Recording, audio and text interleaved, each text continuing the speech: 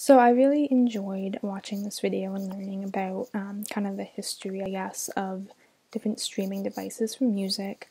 So how I use the internet to learn about and listen to new music is YouTube is my go-to. I always am on YouTube discovering new music, listening to music to see if I like it before I buy it, anything like that.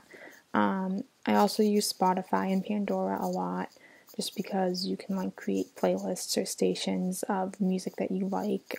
There's recommendations on there too, so it's also another great way to discover new music.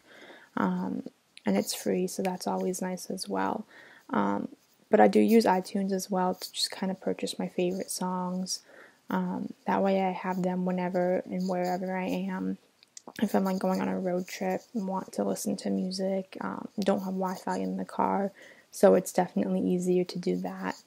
I think that the internet can both help and hurt musical artists because if we're paying for it, obviously they're benefiting from it.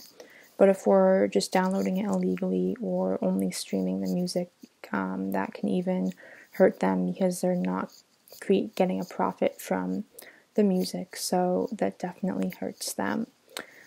Pros and cons to streaming music would be for pros, it's affordable. It's usually free, or you can pay like a monthly subscription to get like a no ad version. And it's also available wherever there's Wi-Fi, which is nice. And most places these days have Wi-Fi, so you can really listen to streaming music wherever.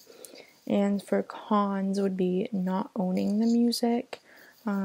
And they may not always have the newest music available to stream as well.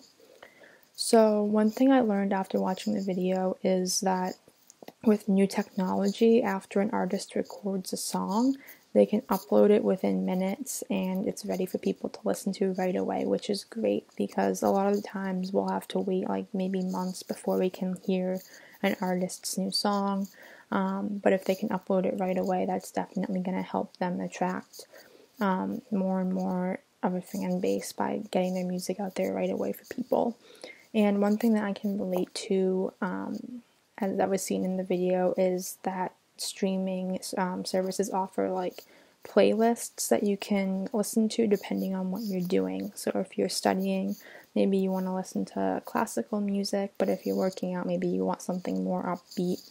And I definitely do take advantage of the playlists that streaming services have created to do different things with.